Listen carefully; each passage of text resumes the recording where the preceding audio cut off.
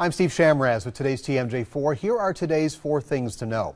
The man who shot 4 co-workers inside an office in Middleton on Wednesday has been identified.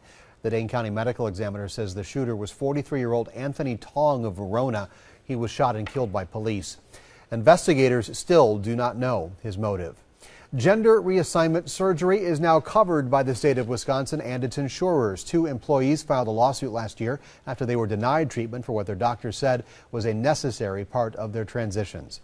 This weekend could be the best time to get some new Brewers gear. The team hosting an outlet sale tomorrow and Saturday at Miller Park. Your closeout deals include jerseys, men's, women's, and youth clothing and hats, as well as some other novelty items. Now your future forecast: warm, humid Wednesday night. Temperatures in the 70s, close to 80. Starting Friday, we tumble in the fall. A lot of sunshine, highs in the upper 60s to lower 70s. That's 4 things to know from today's TMJ4. I'm Steve Shamraz.